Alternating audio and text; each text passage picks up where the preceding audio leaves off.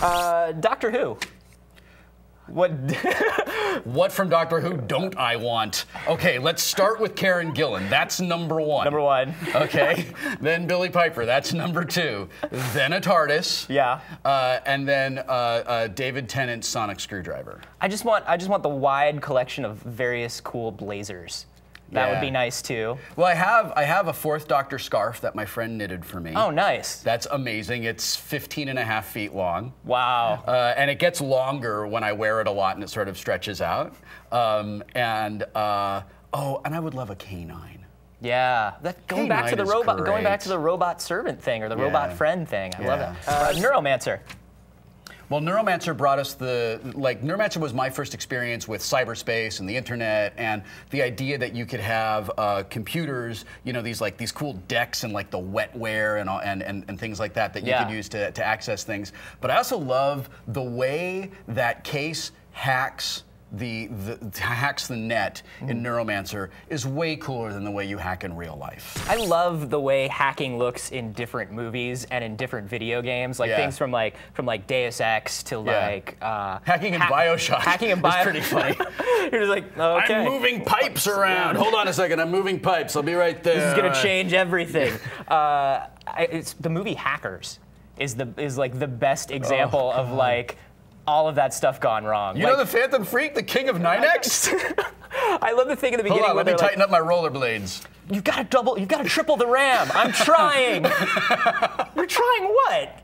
How are you trying that? Yeah. But yeah, I love like the programs that they run and hacking. When you hack the Gibson at the end, and you see what the Gibson looks like, and it's just like a beautiful city of the future, and you're like, you're not getting anything from this. Yeah. Or like the girl in Jurassic Park, where she looks at the 3D program and she's like, oh, this is Unix. Oh, is it? Yeah. Oh, is it, little girl? All that, you know, those high-powered 3D Unix seashells that existed in the 80s. Hackers love that stuff. Yeah. Demolition Man. The only thing that I remember from Demolition Man, other than how much I hated it, and how it was just like, I think Demolition Man might actually be patient zero in movies being taken over by advertising. Yes. Was that the scene where Stallone has to like go take a dump and they don't have toilet paper?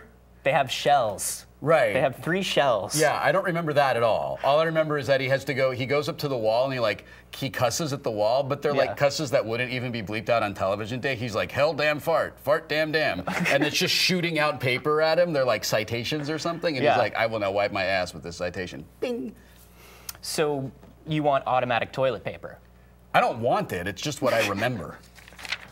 Really? Not even a little bit automatic toilet paper? If I had to choose manual toilet paper is just so fussy. Okay, if I had to choose between automatic toilet paper and toilet paper in public places that not is 1/2 ply, I will take toilet paper that I can't see through.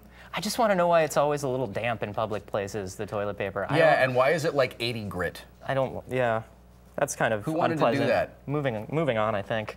I guess. Yeah. And by the way, yes. Overhand. Come on. These underhand weirdos confuse me. Really? Yeah. You're an overhand person. Yeah. You should always put it overhand. I thought you were cool, Wil Wheaton. Star Wars. I want lightsabers. I think we all want lightsabers, right? I just want to sleep in a tauntaun. Is that weird? I don't know. They smell pretty bad on the inside. But they're so warm.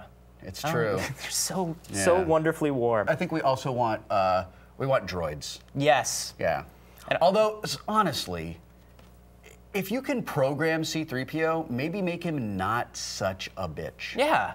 Like C-3PO, I'm gonna need to program you to be a little more cool today. Yeah. I'm gonna need you to be not so fastidious.